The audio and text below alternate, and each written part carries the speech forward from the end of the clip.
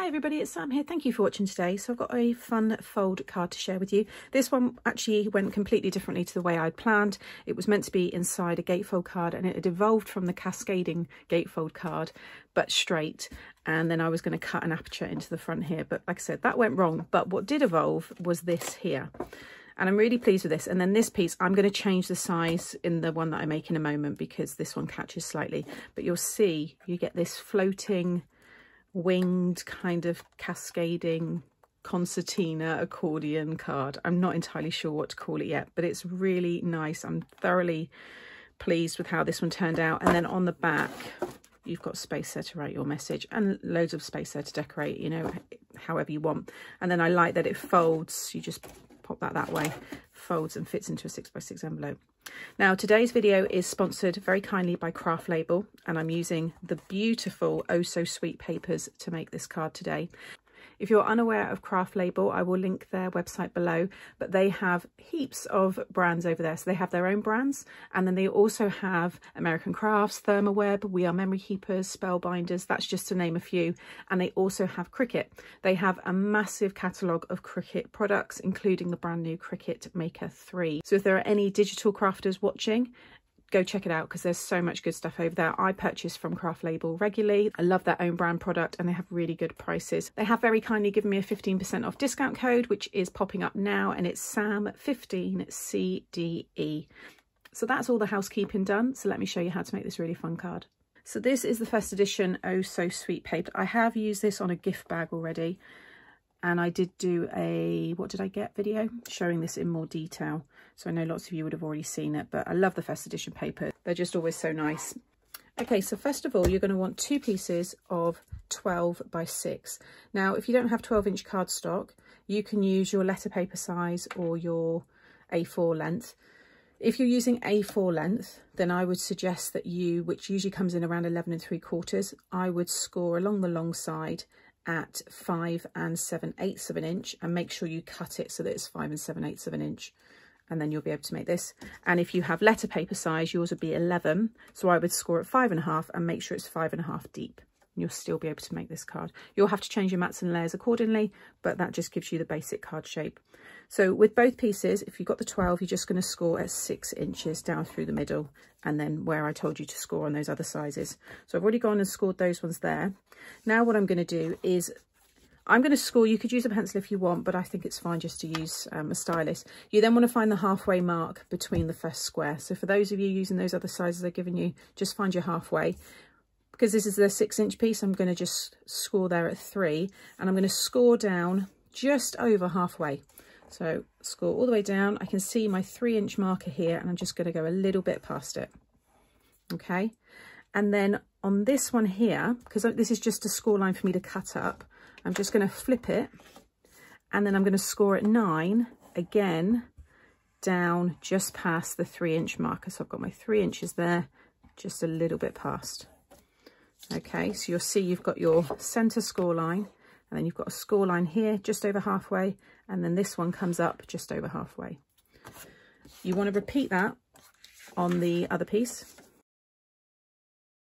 Okay, and then you're going to cut up both of the score lines, and you want to remove the score line. So I'm cutting slightly to the right of this one, right the way down there, and then to the left, and I'm just removing the score line there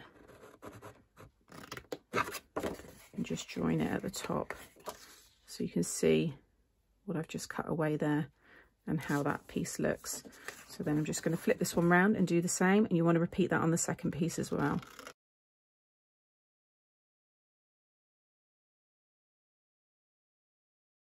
Okay, so now you should have two pieces like this, and you'll have that score line in the middle. I'm just going to fold and burnish the score line there. So you'll have your two pieces like this. Okay, you want to turn one over so they're opposite. So this one has the slit at the top and this one has it coming up from the bottom, and you're going to slot that one into there and get this one into there as well. Just get them both in, and then you can line them up like so. And then when you open it up, you have your card. Okay, now if you want to keep it like this and not have an opening, then all you want to do now is cover this with your mats and layers, your sentiment, and decorate it however you want. One little tip I would suggest, if you're going to decorate with anything that's going to overlap into, you know, either space, remember that when you close this flat, it might poke out the side and then it wouldn't fit into your envelope. So just be mindful of however you're going to decorate this. Now, I also think it looked really nice with some of my edge dies. So you could have your decorative edges here. And you can imagine when that's folded like this, you'll see that lovely decorative detail. But what I want to do is I want to cut an aperture into here. So first of all, I think it's best to decorate. So first of all, you want to decorate the 2 panels in the middle on the front. So that for me is these ones here. So I'm going to have this lovely pearlized pattern paper, and I'm going to stick this down using my all-purpose Kalau glue. And then I'm going to cut the aperture into this. Okay, next I've got my circle dies. You can use any circle dies. I just liked the little dot detail that these had. So I'll give you the measurements. So I'm going to do that one first. And then I'd already gone ahead and cut the next size up with the original one. And then that gives me my frame here. Okay, this circle is roughly something with a diameter. I've got 4 1/4 there. So I'm just going to lay this down in the middle. You can have it a bit higher up if you want, but I'm going to pop it in the middle, lay a bit of tape down and just run that through my machine. So that's cut away perfectly. And now I'm going to attach my frame. So I'm just going to run a little bit of my quick grab glue around here and then just sit that one down so it lines up perfectly like so. And then you can fold it in half and just pinch the fold there. It's never going to lay flat, so it's always going to be now in that position, because even when it folds flat, you'll have the other one over there. That's how it will be in the envelope, and when it opens up, it's only ever going to go to about there. So it works really well with the frame stuck on it. Next, you need to start thinking about where you're going to have your other pattern papers. So it might be easier if you pop it kind of back together, and then you can kind of start laying the other pattern papers in. As you can see, it's starting to look really good there. So I then want the striped pattern. I just need to mix these up a bit, but I did have it so that the pattern, there we go. So those two sit, you know, they were from that original piece. So they're going to go in the back here. So I'm going to now take this off. And I'm going to stick those two down in here. Need to trim them actually. You can see now how that's going to look. And then again, just pop them in here. So I want, for me, I'm going to have another stripe here because I want that stripe to continue on the kind of the back pieces. So although this isn't the back piece, it will go onto the back. So I'm going to have that one here. Again, I need to trim these, obviously missed these ones. That one's going to go on that side. And then this one's going to go on that side. So I've stuck those down, just popped it back together again. So you can see now I've got the stripes all along the back. And then I want to add the polka dot now onto the front. So those are going to go there. So you can see now how that's all starting to take shape. Next, you want to add your piece on the back for your floating sentiment. So you want to cut yourself a strip that is 1/2 inch by 5. And along the 5-inch side, you're going to score at 1/2 inch, 2.5, and 4.5. So you can see there, 1/2 inch, 2.5, and 4.5. You then want to fold all of the score lines so they're all mounting folds, and then you'll have something like this. Make sure your card all lines up, and you're going to stick this into here. Now it's easiest if you fold it flat with those side ones folded under, and you want to line up that score line with the middle of the card, and make sure it's in the middle of your circle or whatever shape it is that you're using. So I'm just going to grab some of my quick grab glue, pop it on each of those squares, and then just again line up the score line and just fold those. You can wiggle it around a little bit if you need to, like so. And now when you open up the card, you can see that piece pops out. Now that's not going to stick onto there and pop out how we would want it to. So I've then cut this piece here, which is how I always like to add my sentiments if I've got a corner that I'm attaching it to. So this piece here is 1/2 inch by 3, and you want to score at 1/2 inch, 1 inch, 2 inches and 2.5. And then you're going to fold the 2 outer score lines, so they're valleys, and then the 2 inner score lines, so they're mountains. What will happen is these pieces will be able to fit behind that section there. That's the section we're going to add glue and then add our topper. So what we want to do is pop glue onto the backs of these squares. And then you want to stick, you want to kind of keep it closed like this. And where they join, they need to sit either side of that score line. So I'm going to sit this down and then I'll hold it up so you can see. Like so. Can you see now that when that pops out, that piece is like that? So again, if I try and bring that up there, you can see. So just the 2 squares are stuck onto that bar that sticks out. So now I've already stamped and embossed my sentiment, "Have a Sweet Birthday," which is from my my Sweets and Treats stamp set. And I'm going to pop some foam and then back that onto this one. These were some old dies that I've had for a while. And then that will stick onto there. And just make sure you've got a nice equal frame.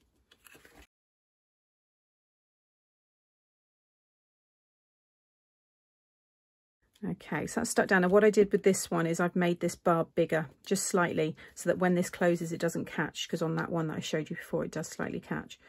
Next I'm going to decorate my side panels. So I've fussy cut these lovely images from one of the pages. So the good thing is when you buy the 12 by 12 pads, you get the images much bigger, so they're nice for fussy cutting and then using as a decoration.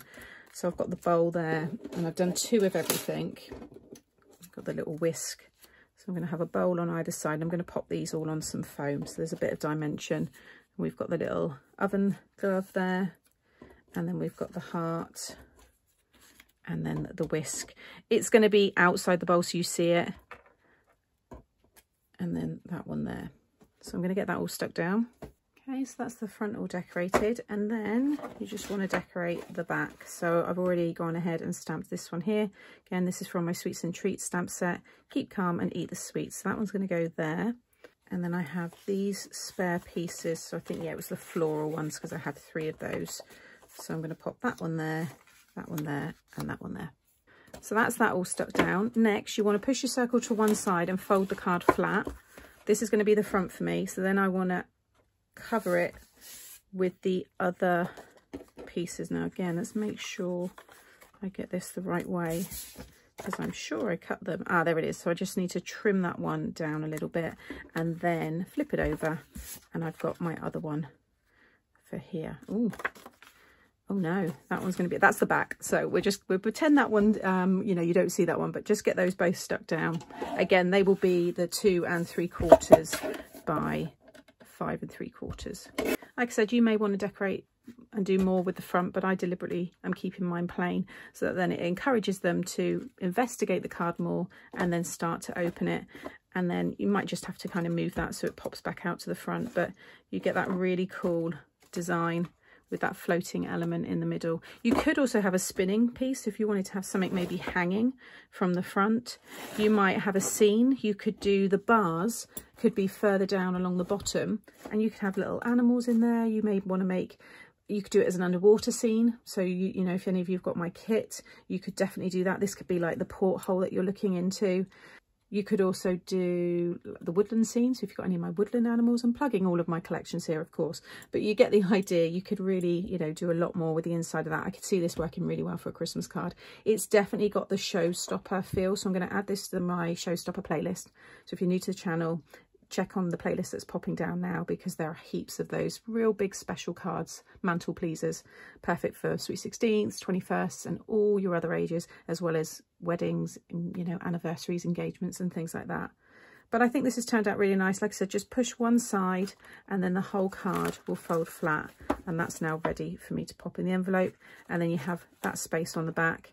You may want to have plain panels on all 4. Again, if it's maybe for a work colleague, it's a wedding card from colleagues in work, you've got all that space for everybody to be able to, you know, write their name and their message. And they could also, you know, do the back to here. It's entirely up to you. And like I said, again, just pop that in there. It all folds flat. So I hope you've enjoyed this fun fold card from me today.